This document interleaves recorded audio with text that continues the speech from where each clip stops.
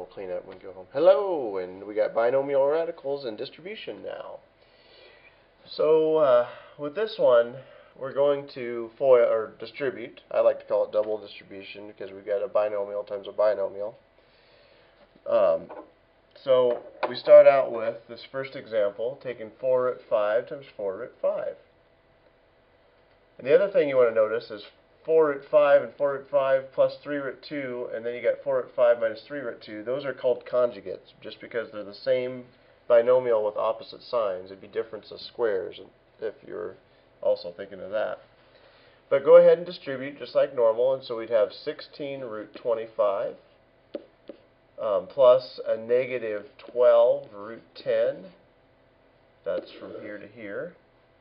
Okay, plus, now we can do the 3 root 2 and the 4 root 5, which would be 12 root 10 minus, or plus a negative, 9 root 4.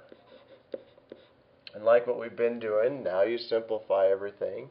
Root 25 is 5, so 16 times 5 is 80. So we've got 80. Minus 12 root 10 plus 12 root 10, that's 0. And over here, negative 9 times 2 is negative 18. So we've got 80 minus 18, so which is 62, I do believe, unless I did my math wrong. 8, 9, 10, 6, 7, yep, that's right. Okay, so we're done. So conjugates, what's nice about a conjugate, anytime you find a conjugate, in other words, same binomial with a sign in the middle different is the only difference, you'll always end up with a whole number, or you will not have an irrational number, I should say. Okay, so now let's look at the next example. 2 root 3 minus root 6 squared. So always when you have these binomials squared, write them out twice. That should just be automatic.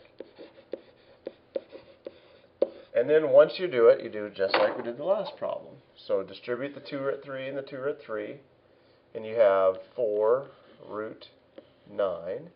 And then 2 root 3 and 6, you'd have negative 2 root 18. And then negative 2 root 18.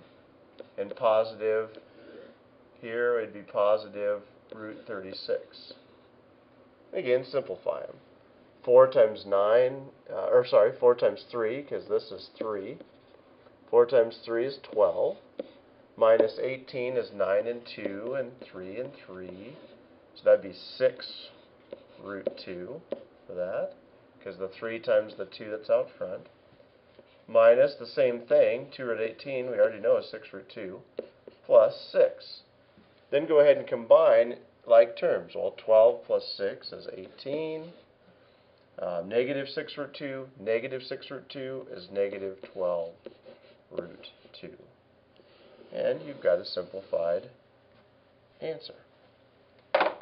Okay, and so that finishes up binomials and how to multiply and distribute binomials.